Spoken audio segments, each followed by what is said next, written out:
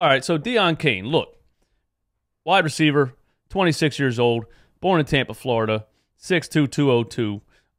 Went to Clemson, drafted in 2018, and he played for the Indianapolis Colts, the Pittsburgh Steelers, the Baltimore Ravens, and now plays for the Philadelphia Eagles. So, he was a sixth-round draft pick. And he's one of those guys, he kind of reminds me of that Travis Fulgham era, where he has such a good build and runs really good routes and has really good hands as far as like ball tracking when the ball gets to him. And you look at all of that combined and you kind of say to yourself, why hasn't he, earned himself like a solidified long-term type of deal in the NFL? So there's something there. There's got to be a reason. He was with the Colts 1 year, the Steelers 1 year, the Ravens 1 year. Now he's with the Eagles. But I like him a lot, especially at, potentially the fifth wide receiver spot or a slot on the practice squad. We'll just have to see what happens. But I really hope Deon Cain gets a shot with the Philadelphia Eagles and gets a chance at least to be on the practice squad, at least to be that reserve guy, one of those reserve guys. And, A.J. Brown, Devontae Smith, we know that. Quez Watkins, we know that. Who am I missing, man? Zach Pascal, we know that. That's top four. I think top four is probably pretty much locked in. Jalen Reagor is probably going to be there, again, because of the money, because of the draft spot that he was in.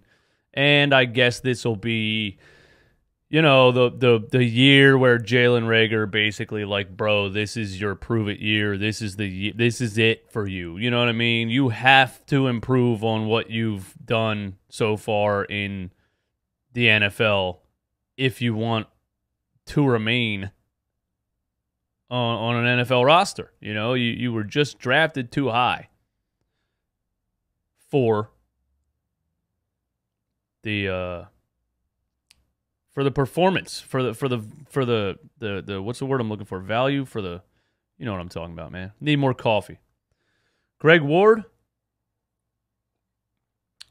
Yeah, I agree with that too, Pat. I take Greg Ward over Jalen Reagor. It sucks, but it is what it is. But the Eagles are in a tough spot with it because of where he was drafted in the contract. So, we'll see.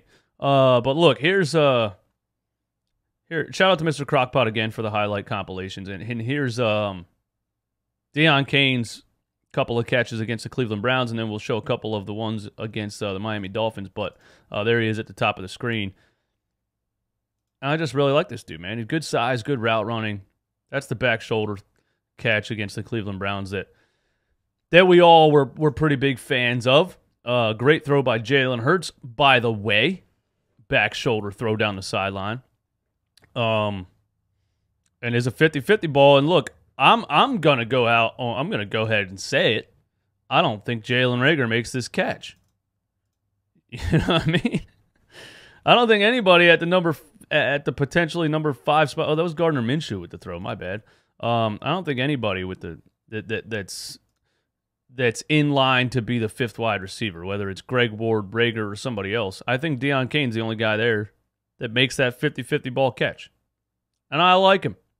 And I hope he makes the roster. Minshew Mania again. That was the same play. Same play. Another back shoulder from Minshew Mania. Deon Cain with the 360 snag and the toe drag. That's good stuff, man. That's good stuff. That's great stuff. Toe drag swag. That's good stuff, man. Reed Sinnett. Was that Reed Sinnett, number 10? I can't even keep up, man. Here's a couple of the catches from Deon Cain against the Miami Dolphins. There he is at the bottom of the screen. Nice little out route, snag, get the feet down.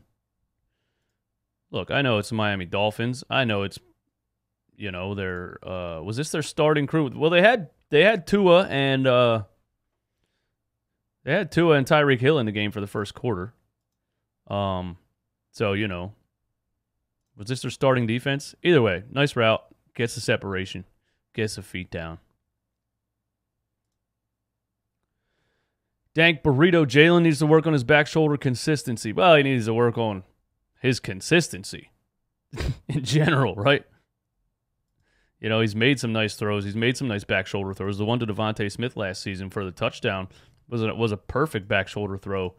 You know, and then there's balls that are just not even close to accurate at the same time. So yeah, consistency is what Jalen Hurts needs for sure. There's a nice little out route again by Deon Cain. Not even an out route, like a hitch, like a stop route.